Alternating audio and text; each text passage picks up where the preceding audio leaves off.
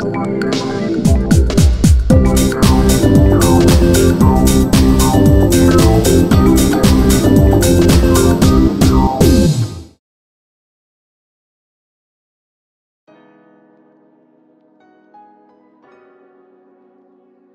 Rotate Designs function allows you to rotate the design in 8 different directions. To do so, select the desired rotation option from the bottom 2 rows of the menu. Then, click on the green check mark to save your settings. The design will then appear on the screen with the changes you've made.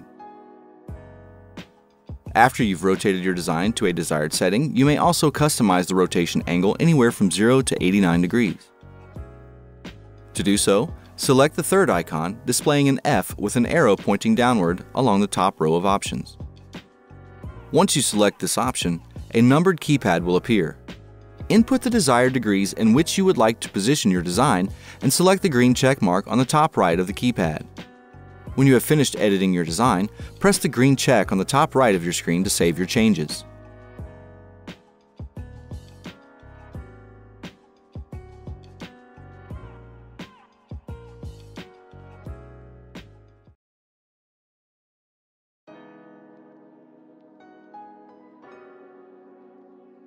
You can repeat the same design in one job under the Design Settings menu. Embroiderers use this method to save time when running projects such as multiple patches. To do so, you will need to use the largest hoop possible and repeat the design as many times as it fits in the hoop's sewing area. To begin the process, you will have to choose whether you want to repeat your designs vertically or horizontally. To repeat your designs horizontally, use the first and second icon on the second row of the menu. The first icon is used to select the amount of designs you wish to repeat, and the second icon is used to select the space in between each design. To repeat the design vertically, use the third and fourth icon on the second row of the menu.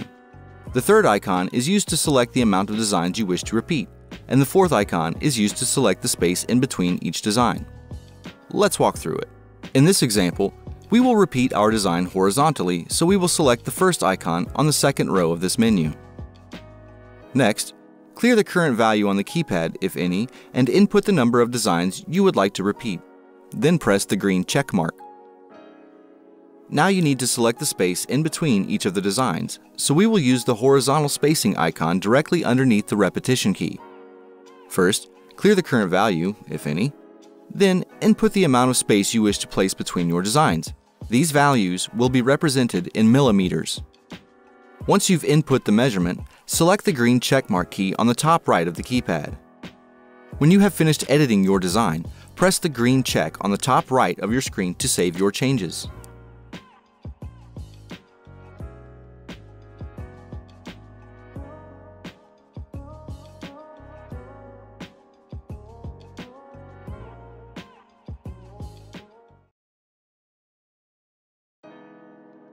To control the way your machine changes colors between color stops, you can assign a specific color mode option. To do this, click on the Color Sequence Settings menu. The 3 color change mode options are Automatic Mode, Semi-Automatic Mode, and Manual Mode. If your machine is in Automatic Mode, represented by an AA icon, your machine will automatically switch needles after each color stop and immediately embroider the next color unless you've assigned a low speed setting or an offset setting to your color stops. If you want your machine to stop embroidering after each color stop, change your mode to semi-automatic, represented by the AM icon. This will require you to press Start after each color stop, but will guarantee that you are happy with the embroidery before proceeding to the next color. If you want to assign colors to your color stops one by one and have your machine stop after each color stop, you can switch your machine to manual mode, represented by the MM icon.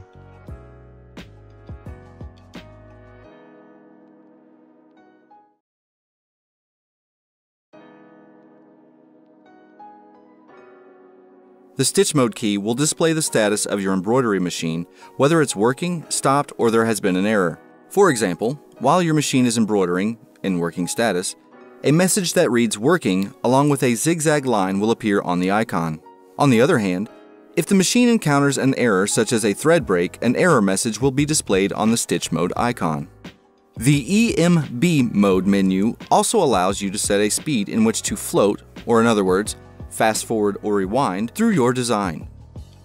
When you experience a thread break, you should rewind your design a few stitches back to make sure you don't miss any stitches.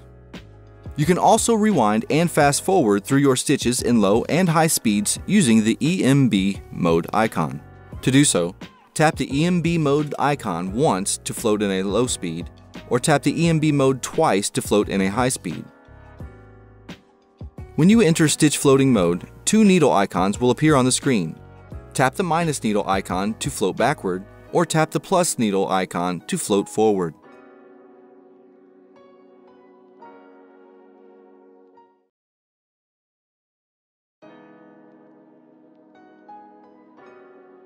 You can rewind and fast forward through your design by stitch count or by color stop using the floating key.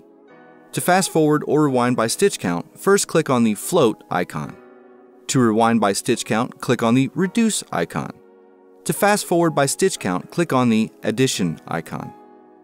Then, input the number of stitches you would like to rewind or forward to, and the frame will move to that point of the design.